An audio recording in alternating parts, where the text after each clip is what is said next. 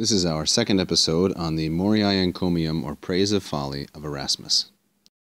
Since this is the second episode, I will quickly reread this portion, translate it, and then begin our analysis here. Erasmus Rotterdamus, tomae moro suo, salutem dicit. Superioribus diebus, cum me ex Italia in Angliam recipissem, ne totum hoc tempus quo equo fuit, incidendum amusois et illiteratis fabilis terraretur, malavi mecum aliquoties vel de communibus studiis nostris aliquid agitardre, vel amicordrum quos hic ut doctissimos ita et suavissimos reliquerdram recordatione frui. The translation then. Erasmus of Rotterdam says hello, salutem dicit, to his friend Thomas More. In recent days, superioribus diebus, when I had returned, recipissem me, from Italy to Anglia, England, or more properly, East Anglia, in this region, ne terraretur, lest this whole time be wasted in artless and unlearned stories. Which time is he referring to?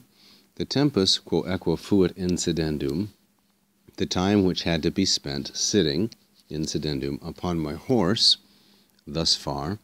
And notice that here is Rotterdam, which is in the Netherlands, and is Erasmus's home, and he was returning ex Italia in Angliam. Now he says, I preferred, and there will be two infinitives patterning with malavi, namely agitardre and the surprising frui at the end.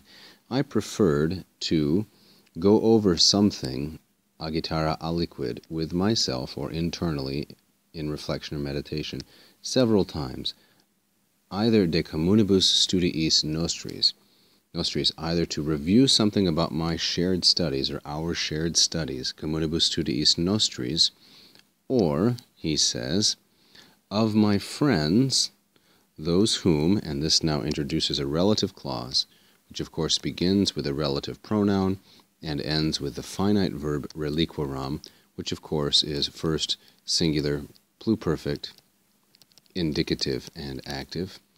Or of my friends, now we don't yet know why this is genitive, amicorum, but we'll find out soon enough, whom I had left here, in that place, friends that were ut ita, as most learned, doctissimos, as they were also, and here et stands for etiam, as is very frequent, as they were also the most agreeable.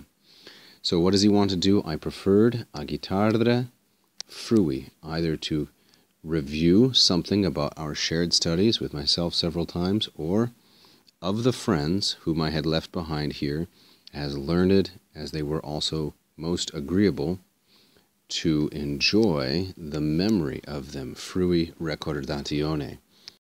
And frui here is the infinitive of the deponent verb fruor, frui, and then fructus, the fruit or the enjoyment. And it always patterns with an ablative of means or instrument. And here we have the feminine singular ablative recordatio.